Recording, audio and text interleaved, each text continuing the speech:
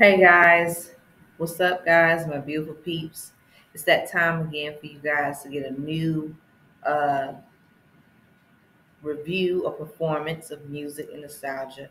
And Tori Kelly, she performed her single "Thing You Do" on the Jimmy Kimmel live show, and I just did a recent review of her album, Tori. Go check that out. Get Since 92, my review, Tori album. And I'm going to actually, like I say this.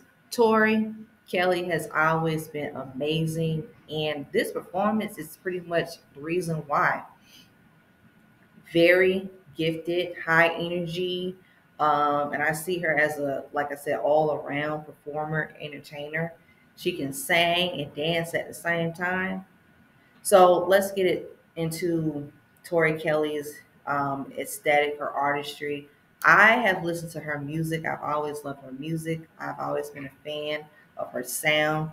And Tori pretty much has always been to me one of like the dopest artists for herself and her generation. And as I was listening to this performance, not listening to it, but as I was watching, I was like, wow, she's pretty much giving back those pop sound vibes, those nostalgia vibes, those R&B pop sensation vibes and energy and all that really great feel good music. And her stage presence is very amazing. I love the dancers, and this kind of record is really upbeat, uplifting, but it does have that I can sense that she really took time to really carve a lane in her music. And what I love about the performance is that I love how in the beginning of the performance she's singing because she's an amazing vocalist. So she's a powerhouse singer, and that like that typical saying how people say, "Oh, well, you can't sing as a powerhouse vocalist and you can't dance at the same time and you can't make whatever music you want to make." No, Tori Kelly said, I'm going to do what that I want. I want to do what I want with my sound, my music, my image, my looks, my brand. And that's what I'm talking about. And it made me really, really, really appreciate and enjoy her music. And I'm a fan of hers forever because I feel like watching this performance, even the dancers, they really brought a lot with the choreography, a lot of the rhythm and blues, a lot with the execution of the footwork and everything. Tori Kelly can dance, and she really stepped out her comfort zone to not put herself in one box, not just being a singer. She's a dancer, and that's really good for artists, musicians to really, switch things up and to also bring how musicians are supposed to do it all because they can do it all. They're not expected to just do things one way setting all the time. Because literally listening to the Tori album, I was really impressed with the direction of the sound. Her music is very cohesive, it's versatile, and it has a lot of that, like different variety of R&B, pop, soul, music nostalgia.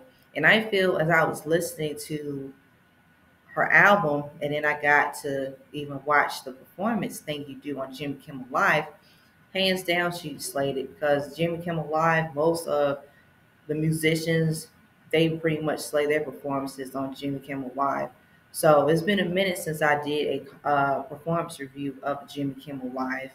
So I love the outfits, very nice. And this, they just really, people are really bringing back that nostalgia music. They're really musicians that really take time to their craft and really know their worth as musicians. And they don't really, for this Camille live performance, I feel Tori Kelly definitely just shines through, and she just really, that really natural gift that she has in music. Um, we're here for it. We are here for it. And I really love the fact that as I was watching her whole performance, I was like mesmerized. I was very intrigued. And then literally, this is what, you know, what I always say. Slay hands down. So she's gonna get a 5 out of 5 from me. And so Tori Kelly fans, I'm sorry, I'm almost messed her name up. I apologize.